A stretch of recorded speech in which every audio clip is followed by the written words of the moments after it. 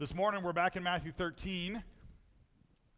And before we get started, I'm curious, can you tell if someone is a Christian?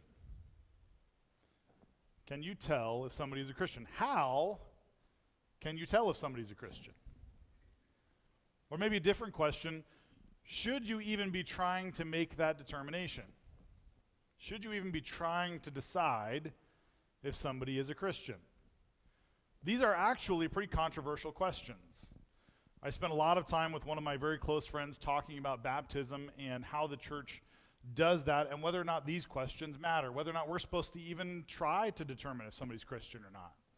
He grew up in the old Baptist tradition where if you made a profession of faith, you walked the aisle, we dunked you, and you were Christian. And that was all of the vetting that we tried to do. And I was challenging him to say, maybe we ought to be doing a little bit more than that. And he was upset by this idea that we would judge others. Because after all, my faith is personal. It's me and Jesus, right? That's how I became Christian, was by myself. And therefore, my Christian life is just as individual, just as private. And it runs very hard across our American values of privacy and individualism, right? We have our Batcave culture. I drive home, I raise my garage door. In theory, if my garage wasn't full of stuff, I could pull my car into my garage, close the garage door behind me, and would never have to interact with anybody that I didn't want to. This is sort of the culture that we've created, right? This rugged individualism that American culture has created. Though we might bristle at the idea of judging anyone else's salvation, I believe that's actually Christ's purpose in telling us today's parable, was to make it clear that it is possible for us to determine whether or not a person is saved, whether or not a person has genuinely received the message of the gospel. Not only is it possible to make that determination, it's not nearly as complicated as we would like to make it.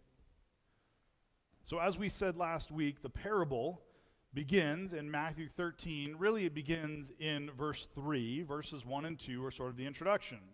Verse 3, the parable that Faye read a moment ago says, "And he told them many things in parables, saying, a sower went out to sow, and as he sowed, some seed fell along the path, and birds came and devoured them. Other seed fell on rocky ground where they did not have much soil, and immediately they sprang up, since they had no depth of soil. But when the sun rose, they were scorched. And since they had no root, they withered away. Other seed fell among the thorns, and the thorns grew up and choked them. Other seed fell on good soil and produced grain, some 100-fold, some 60, and some 30. He who has ears, let him hear." Let me pray for us for just a moment. Father God, we are so thankful for you, Lord, for you being a God who has brought us this message, Lord, for you being a God who wants us to know that we can understand whether or not someone is saved, Lord, that it's not as complicated as we would like to make it.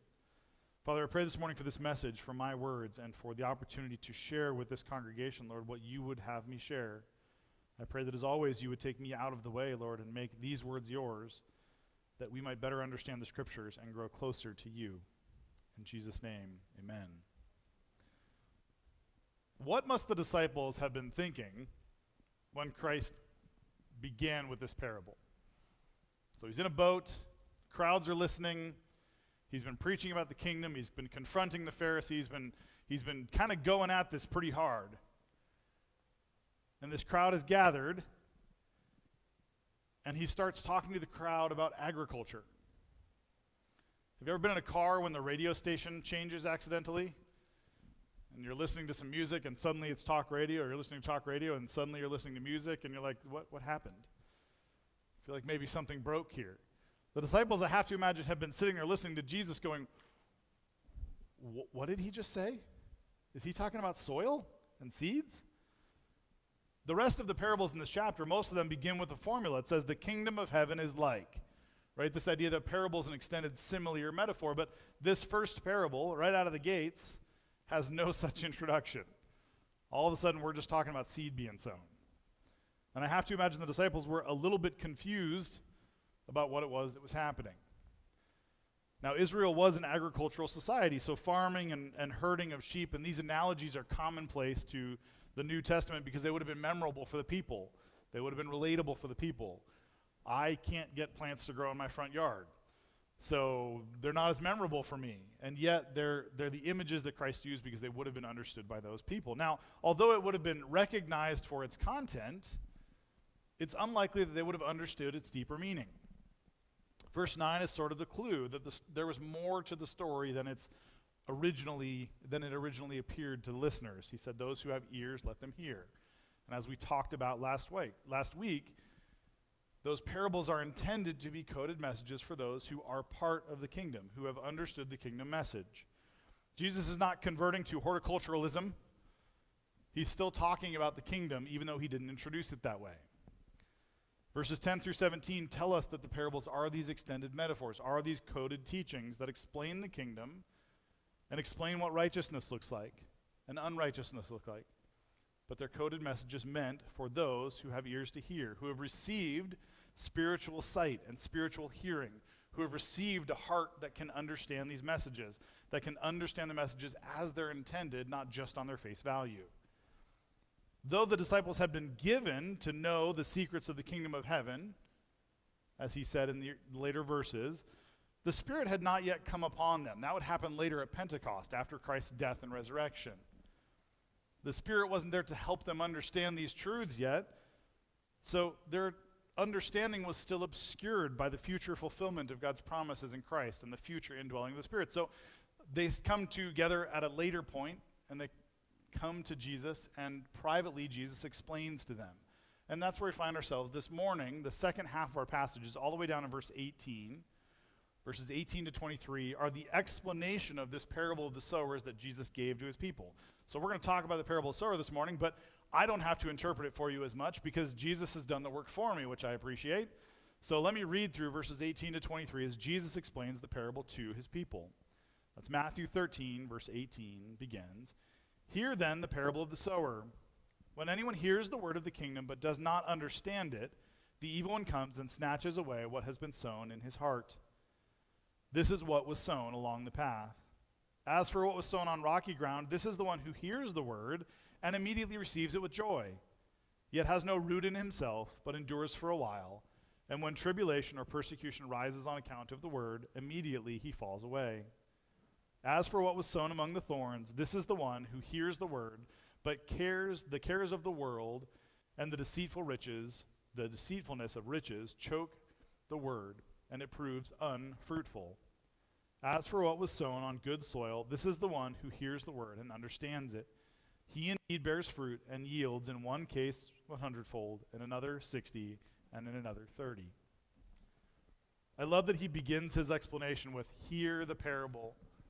Hear the parable of the sower. They all heard the parable of the sower, right? That's why they were asking questions about it.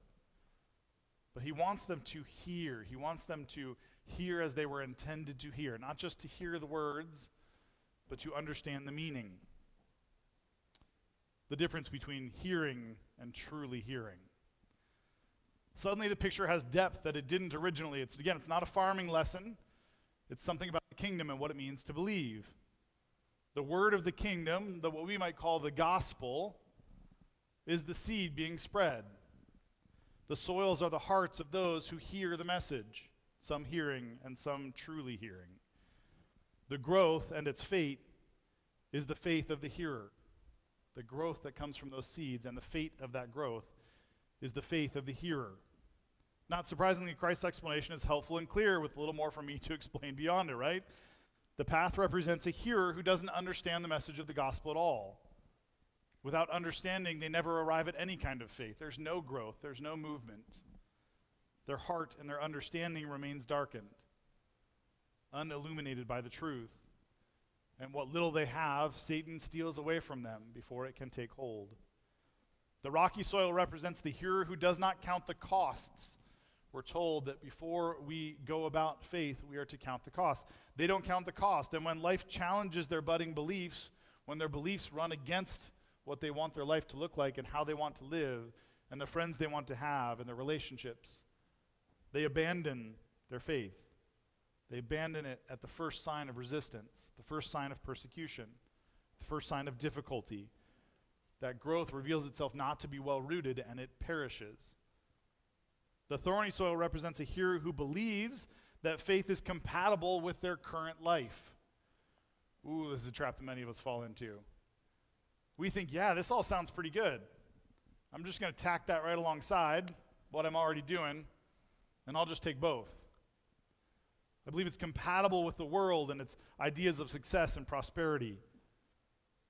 This thorny soil is the one unwilling to part with the idols that they've worshipped. Like Israel, they attempt to take their idols with them into the promised land.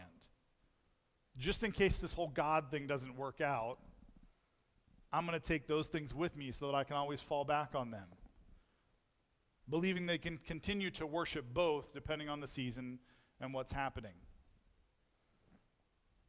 The good soil represents the hearer who receives the word and truly hears. They don't just receive the word, but they understand the word. They don't just understand the word, but they bear fruit from the word. Their faith grows into something productive. They abide in their faith. Their faith abides in them, and it yields a harvest over time. I believe this is the reason that Christ tells this parable, is so that we can know what it looks like to be a citizen of the kingdom of heaven, what it looks like to be saved, what it looks like to be a Christian. That's the picture that he's drawing for us. That's the fundamental center of the parable. 3 of the soils are unaffected by the word. They're unchanged. 1 soil becomes something productive. The seed takes root, and it grows, and it bears fruit. 3 of the hearts remained hard, stone, dying and dead. 1 of the hearts is changed into a heart of flesh, saved by faith in Christ, and alive with him. 3 of the soils remain in rebellion against God, rejection of who he is and the Jesus that he sent. 1 of the souls is surrendered and used for his purposes. The soils aren't really changed by the word, but their nature is exposed, and the seeds either prosper in them or die. Those in whom the seeds die cannot be called Christians. They bear no life. They bear no fruit. That faith does not grow into anything. We spent some time this morning in the youth discussing this idea that if we can't lose our salvation, then none of these people can be called Christians. Because that faith dies, it withers, it disappears. It never truly took hold. Though 1 soil, still soil, becomes a vessel in which the seed yields a harvest. Something beautiful. What a beautiful picture this is. For somebody who can't keep plants alive, I can still appreciate the beauty of this image. I can still appreciate the beauty of a farmer planting and yielding a harvest. By this parable, Christ provides for us a model by which we can discern the salvation of individuals. I believe that's what this is. This is a basic formula, right? They must have an understanding of the gospel message. They must endure, right? Perseverance of the saints. They must endure in their faith through seasons of difficulty and persecution. Their life must not cling to the idols of this world, setting aside those things for the priorities that God would have for them, and they must bear fruit. This is it. This is not complicated. We oftentimes want to make this so much more difficult because we want to be able to put our stamp of approval and say, yes, for sure, and nothing bad is ever going to happen to this person, and I can be positive and confident that they are who they say they are. And yet, Jesus says it's very simple. Do they understand the gospel? Do they persevere through difficulty? Have they set aside the idols of this life? And are they bearing fruit as Christians? This is it. This is the whole message. Now, within this message, there are a couple of useful insights that are worth a minute or two to talk about. I'm going to come back to that point, but within this, I want to talk about some of the other things that this parable reveals to us about the message of the gospel and how it takes hold in us. Number 1, not all who receive the gospel will be saved. I know this is probably something that we know, something that's obvious, but it's a good reminder that some soils will not bear the seed, and we are not responsible for the nature of the soil. Though God may ultimately be the sower, we are still the means by which he delivers that seed. So you can call us the wind, or you can call us whatever you want. That's not what this parable is about. We have been called to deliver that message, and we have to understand that not all soils are going to receive that message. And we can mourn for them, but we mustn't take personally the fact that some soils were never going to receive the seed and go on and continue to sow as God has called us. Number two, we must teach the faith. Right? Preach the gospel at all times. If necessary, use words. How many of you guys have heard this quote? It's credited to a guy named Francis Assisi. He was a saint. Preach the gospel at all times. If necessary, use words. I'm here to tell you, as much as I appreciate who Francis of Assisi was, this is a terrible quote. Please don't ever quote it to anybody. And if anybody tells it to you, please stop them and say, no. If understanding is the first qualification for faith, then we must teach the gospel in words. The whole counsel of God in which it is contained, the Bible where we find it, in a reasonable and rational way, using words. That's why we invest in the teaching of our kids and our youth. That's why we have adult Sunday school classes. That's why we have a sermon during every service, because it's our job to teach the scriptures, to teach the gospel. Because if you have to have understanding to be saved, I have to teach you what it is. If you want others to be saved in your life, you can pray for them, you can walk with them, you can do mercy ministry, you can meet their needs, you can love them, but at the end of the day, you're going to have to go to them with the message of the gospel. At some point, in words, you are going to have to testify your faith to them. You're going to have to introduce them to a God who's given himself to us in words. Romans 10:14 says it this way. It says, how then will they call on him whom they have not believed? And how are they to believe in him of whom they have never heard? And how are they to hear without someone preaching? We must preach the gospel to our children, to our neighbors, and to anyone else that will listen. Number three, not all who appear to be saved are truly saved. This is a hard one. Though some of the soil received the seed initially, it becomes clear quickly that that seed never took root. This means from time to time we're going to get it wrong. Somebody who we believed was Christian, somebody who we believed was probably saved, turns out not to be. Turns out that our initial assessment of their enthusiasm for the word, their enthusiasm for Christ was short-lived, either because they had not traded it in for what they were already worshiping, or because they were not willing to endure hardship for him. Christ tells us that we can reasonably judge whether or not a person is Christian, but also that we're going to get it wrong from time to time. Some are going to reveal the genuineness of their salvation after our initial discernment. And that's okay. We don't need to be paralyzed by the fear of error. We don't need to be paralyzed by the fear of marrying someone who might turn out not to be Christian, or welcoming somebody into membership who might not be Christian. God's got that in control. We must be diligent in our encouragement of one another. We must be diligent in the holding accountable of one another, to continue to follow up with one another with the gospel and say, are you sure you're saved? Not because we doubt it, but because we want you to be sure. I want to be sure of my salvation. And that means from time to time challenging me and saying, hey, this doesn't look like the life of a believer. The difference is not whether I screw up. The difference is not whether I wander and get lost and sin and error. The question is whether or not I repent and return when I do. Number 4, we must be diligent and vigilant of the thorns which surround our faith, and prepared for the trials that we are sure to encounter. The difference between the saved and lost is not a matter of willpower. It's not white knuckle holding on. We are called to be diligent in our way of life. We must be relentless in our work to remove the idols from our lives as they pop up.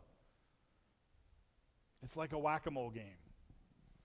Just when you think you've cleared the board, up pops another idol that you didn't even realize existed. Something else you're willing to worship, something else you're willing to praise, something else you're willing to put your hope into. And you smack that one down. And just about the time you smack that one down, another one pops up. You've probably heard it said that maturity in Christ is not the absence of sin, it's the awareness of sin. I would like to think it's both. I'd like to think we root some sin out as we go. But your ability to recognize sin in your life certainly grows as you mature in Christ. We must be relentless in the rooting out. This is best accomplished in the community of believers, encouraging one another to a life of faith and propping one another up through seasons of drought and difficulty. If it's just about me and Jesus, then in those seasons where Jesus feels far away, I'm alone. I'm not alone. Jesus hasn't left me, but it feels that way. And it would be good for me to have some brothers and sisters, a Bill in my life who can come to me and say, hey, Nick, you seem like you're having a tough time right now. Why don't we go talk about it? Why don't we go read some scripture? A wife in my life who can come to me and say, hey, this doesn't look like the behaviors of a godly man. This community of faith is important for us to endure those struggles. Hebrews 10:23-25 says it this way: let us hold fast to the confession of our hope without wavering, for he who promised is faithful, right? That alone feels hard. That alone feels like a demand on me that I can't meet. Let us hold fast to the confession of our hope without wavering. But I waver, I struggle.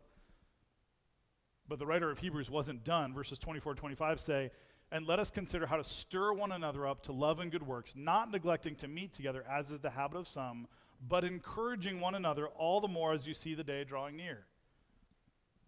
This idea that we can hold fast to our confession without wavering is not an individual sport. It is meant to be done in community.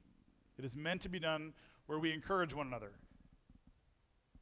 Since about March, I've been making it to the gym most of 3 or 4 days a week, which means that in the first week of March, I went to the gym more times than for the 4 years before that. And part of the reason I'm going is because I have a friend who I'm dragging to the gym with me, who doesn't want to go either. But I will drag you to the gym. I will make you go to the gym. The day he's like, hey, I'm sick, I'm not going to make it today. Okay, I'll go without you. I'm not going without you. I'm going to stay home. I'm going to sleep too. But I will drag you to the gym. The same is true of our faith. Those days when I don't feel like it, I don't feel like it. And I'm probably not going to turn it around for me. The days when I don't feel like it, but a brother comes to me and says, man, I don't feel like it today. What do you mean you don't feel like it? We're doing it anyway. I still don't feel like it. But we're doing it together because that's what we do in community. The fifth point we'll come back to at the end is that we must, as Christians, bear fruit. Now, why would Christ give us this metric by which to evaluate the salvation of others? Isn't my faith my personal issue? If my faith is between me and God, then my faith is also between me and God. If my salvation is between me and God, then my faith is also between me and God, right? It's a private issue. It's none of anyone else's business. Aren't we supposed to not judge others? Doesn't the scripture tell us don't judge others? That means if I'm judging you as saved, then I might be judging you as not saved. I don't want to judge anybody who's not saved. I'm not damning anybody to hell. That's not my job. So I'll do me and you do you. Live and let live, right? Slap that coexist sticker on the back of your car and just confuse everybody, because none of that makes any sense. And if I can't really know if you're saved, right? The only way to truly know if somebody's saved is if they have the Holy Spirit in them. As it turns out, I can't see that. And if the only way to truly tell if somebody's saved if the Holy Spirit is in them, and I can't really know for sure anyway, then why bother? Why judge them? The last thing I want to do is go nosing around anybody else's business. We bristle at this idea that we should try to determine the status of someone else's salvation, and we don't want to judge others. We put it in the same category as my marriage and my finances. My relationship with my spouse is my relationship with my spouse. It's none of your business. My finances are my finances. It's none of your business. And we decide that we can't make a determination about anybody's salvation anyway, so that eases our discomfort with the idea that we might have to. But Christ has left us without this excuse.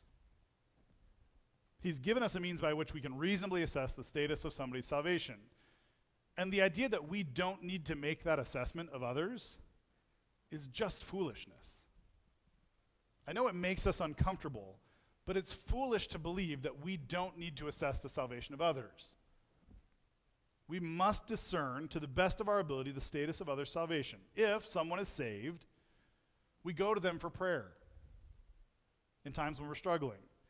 We seek them out for counsel in times that we're struggling. I've walked friends through struggling marriages, and they have sought counsel from a variety of people, some of whom I know to be Christian and some of whom clearly are not. And I can tell you that the advice you receive is very, very different. We seek out counsel from those we know to be Christian. We invite them to be members of our church. We might make them a pastor or a deacon of our church. We hold them accountable to what God has called them to. We welcome them to hold us accountable for what God has called us to. We disciple them in their faith and invite them to disciple us. This is life in the body of Christ. It's a warm and reciprocal host of relationships that builds us up and grows us into Christ-likeness. You become Christian as an individual, but your Christian life is anything but individual. It is a relationship with others that builds us up together. But that only works if those people are also Christian. That kind of relationship, that kind of reciprocal, life-giving relationship doesn't work with a dead person. So to some degree, we have to assess that. If we assess that somebody is not saved, we pray for them. Not that we don't pray for Christians, but we pray for them differently than we pray for Christians, because we know the peril of their soul. We do not seek them out for counsel. We invite them to church so that they can hear the scriptures with us, but we don't invite them to be members of the church. We restrain them from roles of authority in our faith communities. Unfortunately, this is one of those things that we've gotten horribly wrong in the last few decades, not at this church in particular, but in the Christian church at large. We have invited men and women to lead who we have little evidence are Christian at all. The Bible gives us a very clear rubric for who should be pastors and deacons of your church. And I got news for you. It's not anything magical. That list really should apply to every mature Christian everywhere. And that's what we're asking of those who are pastors and deacons. Are they Christian? Are they mature? We have to be able to make that assessment. We look for opportunities to preach the gospel to them and warn them of the precarious position of their souls. If we assess somebody is not saved, we want to reach them with the gospel. We want to persist in reaching them with the gospel and praying for them.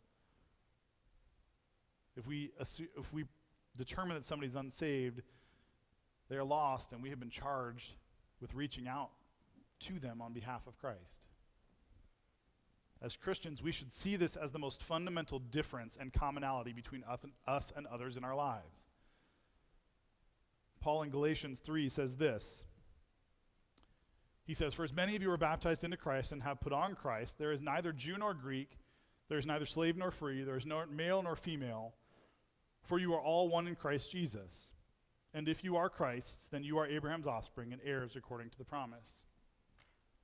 We cannot truly live out the Christian life in community and live out the Great Commission without discerning this fundamental difference.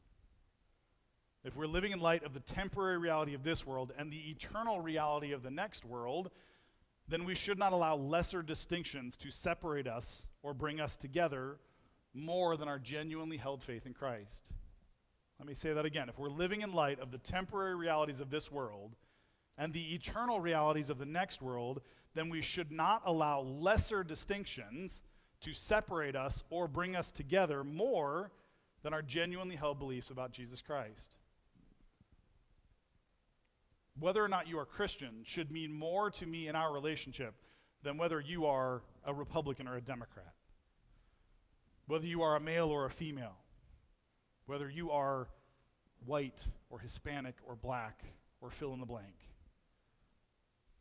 Whether you are a salesman or an executive or a doctor or a mechanic, what you do for a living. Whether you have a doctorate or you didn't graduate high school. These things should all matter far less to me than whether or not you are a brother or sister in Christ or somebody I should be reaching with the gospel. That should be the first way I identify you. Furthermore, we must be able to make this distinction for the sake of our own souls. This rubric of whether or not someone else is Christian is not just that. This is a rubric of whether or not the faith of a person is genuine. I got news for you. You're one of those A people. This is a rubric to help you determine whether or not your faith is genuine. To challenge you to ask, do I understand the gospel? Am I prepared to endure hardship in the name of Christ? What truly possesses my heart? And am I bearing fruit? This is essentially what I tell people when they ask what they should say during their profession of faith, their testimony before the church. They're like, well, I don't know what I should say. How much detail do I have to go into? And my answer to them is pretty basic. What is the gospel as you understand it? Can you articulate the gospel? How has it changed your life? Are you committed to following Christ no matter what comes? And how has this faith borne fruit in your life? If you can come up here and say those four things, brothers and sisters, that's a profession of faith. Yeah, your story might be dramatic. It might be from the throes of prison to, the heights of who knows. You might have been a rich person who, sold everything you had to serve Jesus. It might be dramatic. But at the end of the day, whether or not you're a Christian doesn't come down to what you sold or what you have or what you don't have. It comes down to those four things. Do I understand the gospel? How has my life changed? Am I committed to following Christ no matter what comes? And has my life borne fruit? If you're here this morning and you don't understand the gospel of Jesus Christ and what it requires of you, if you don't think these four things apply to you, I would love the opportunity to share more with you about what the scriptures tell us, about what Christ did so that you can be saved, what your life might look like if you could answer those four questions. If you're here this morning and you don't know the answer to those questions, come and find me. Come and find Max. Tap someone around you and say, hey, who's been a member of this church a while that can answer these questions for me? We would love to share with you the truth of the gospel, and we would love for you to know the peril of your soul in this moment apart from him. If you don't believe you are one of those Christians, we would love to share with you what that looks like. We would love to be part of the sowing of seed in your life. For those of you who understand the gospel and have professed faith, if you can't answer each of these questions confidently, then come and seek out a brother or sister to pray for God's grace and growth in these areas. We're going to experience seasons of spiritual drought. The only problem is if we're satisfied in that season, if we're harboring sin and clinging to it. We should be seeking God through the regular means of grace until he restores our withered soul. Regular means of grace look like showing up to church. They look like praying together. They look like reading your Bible together, observing communion, doing those things that remind us of the truth of the scriptures and how they play out in our lives. Though we may backslide, we mustn't wallow in sin and remain. If you have surrendered to sin, if you have welcomed thorns to take residence and choke out your faith, even if those thorns were originally good things, fitness, financial stewardship, family, relationships, you may find that your faith was never genuine, and eternal separation from God and hell awaits you at the end of this life. It is not the presence of sin, but the acceptance of it that indicates a lack of true faith. As we'll read in a few minutes prior to the Lord's Supper, repentance is powerful enough to overcome any sin. And any sin is powerful enough to overcome a lack of repentance. If we are truly Christ's, then we will repent of those sins and seek after him. The last lesson from this is, are we bearing fruit? What does the parable say about bearing fruit? What does it mean to bear fruit, as one of the youth asked this morning? First, the parable tells us that we must be bearing fruit, right? The fundamental difference between two of those soils is one bore fruit and another didn't. The growth in one soil amounted to nothing. The growth in another soil amounted to something productive for God. That's one of the fundamental differences between somebody who is and is not Christian. That's why when you come to us and profess faith, one of the things we look for is how your life is bearing fruit before we welcome you in. Not because we're being judgmental or because we're being legalistic, but because the scriptures tell us that Christians will necessarily bear fruit. So therefore, we should be able to see fruit born of faith in your life. Second, it tells us that not all of us who bear fruit will bear the same fruit, right? Though we all may be genuine in our faith, the fruit we bear will look different in quantity and quality and kind. We should not judge others as greater or lesser than us just because the fruit that they bear looks different than ours. Scripture tells us the Spirit gives gifts according to the grace that was given to us in Romans 12:6, right? The grace of what was given to us, not what we deserve, not what we've earned, not commensurate with our service. We're given gifts according to that grace, and that those gifts bear fruit.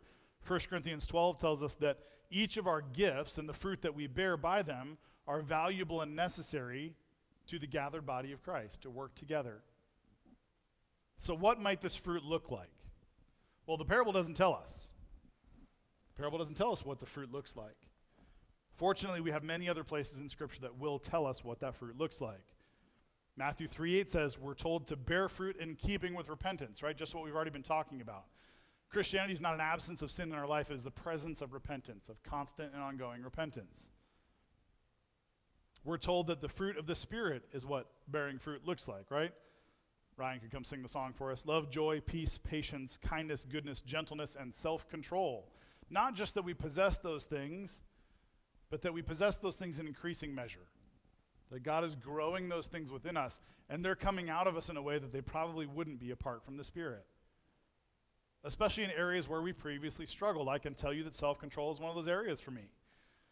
Any self-control that I display now, any grown-up maturity that you see from me now, I assure you is entirely the work of God.